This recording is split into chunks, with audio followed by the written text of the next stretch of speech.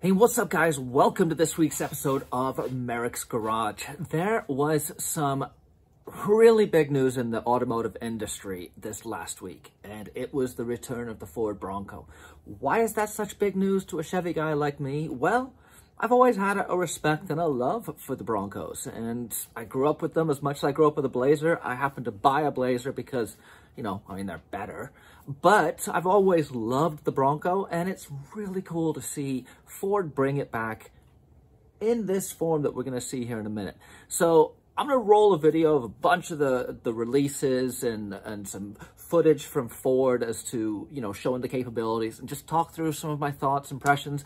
I welcome your comments down below. Let me know what you think about this thing, what you do to it, what you would like to see differently, or just lament with me that, Ford completely beat Chevy in the rebirth of a legend.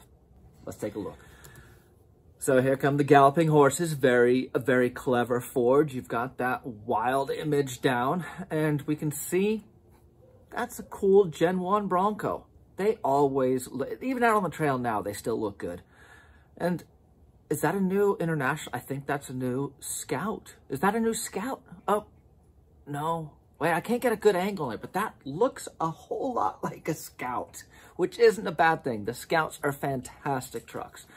So looking at this thing, it looks the business right off the bat. I'm amazed they did 3 platforms. There's 3 options. That in itself is huge. It shows you the investment that Ford is making in this industry, in this segment.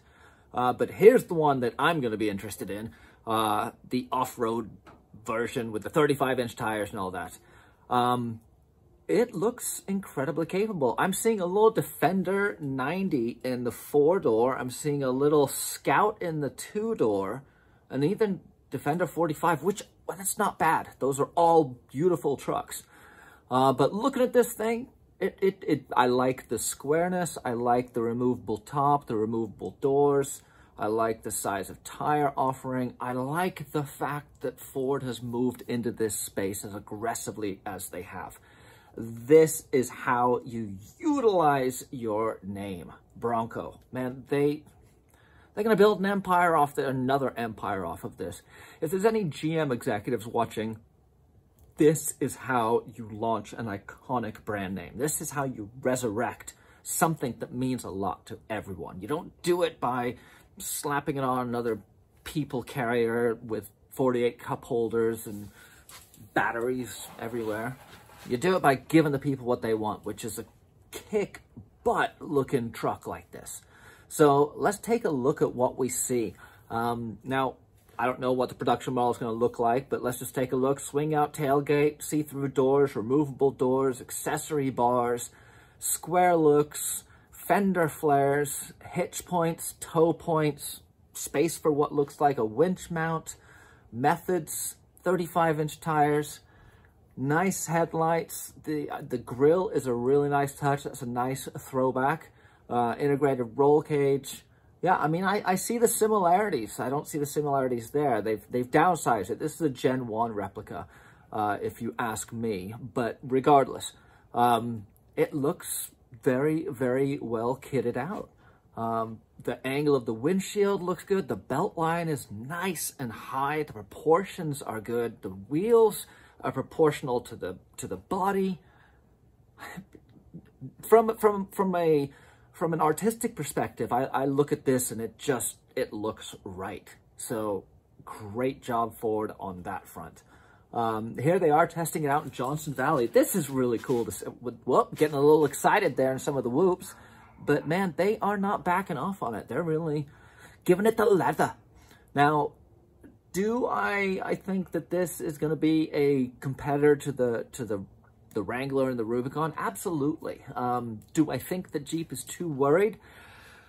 No, because I think this is going to be an expansion of the market. I think you're going to have your Jeep guys, you're going to have your Ford guys that are obviously going to be your diehards, but I think this hits a different segment. I do see the similarities, but the IFS versus solid axle debate, we don't need to go into that right now. Just to say that this is obviously a capable suspension and powertrain and everything. And that does bring me to a cool point. I think what's going to be happening is we're going to see more of this stuff. Ultra 4, King of the Hammers, that whole series and development has really fueled the aftermarket, and now we're seeing that technology, whether it's suspension or lockers or transmissions, we're seeing that technology bleeding over into the OEM world, and that can be nothing but good stuff. I mean, we're already seeing it in some of the tire technology and the suspension technology, but I think that's just a sign of more things to come. So suffice it to say, I really think Ford did a great job with this. I mean, it looks good. It's got a decent engine from what I understand. I haven't really delved into that. This was more about just the looks. And based on that alone, good job, Ford. Hopefully, Chevy's paying attention and recognizes that they need to step up their game. The interior. Let's take a look at the interior. I mean, once again, utilitarian, a 6-speed, thank you.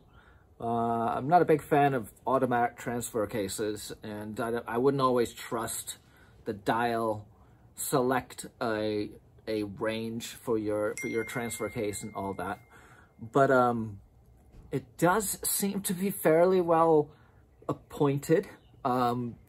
Nothing looks like it's particularly going to trap dirt or be horrible to clean, which is nice to see. I think I saw some drain holes in the floor, which is a huge plus. Grab handles, of course, and nice soft touch. Ooh, you can get wood trim. Now, that does look pretty nice. And look, an accessory bar. I mean, they've been paying attention. They've been watching the market, and they have been paying attention.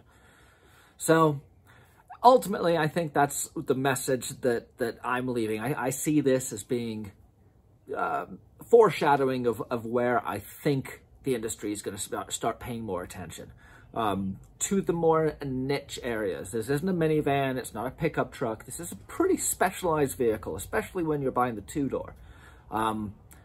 It's a bold move of Ford's. They could have chosen to go a different direction like Chevy did, but they didn't. And for that, I thank them and look forward to seeing what answer Chevy might potentially have.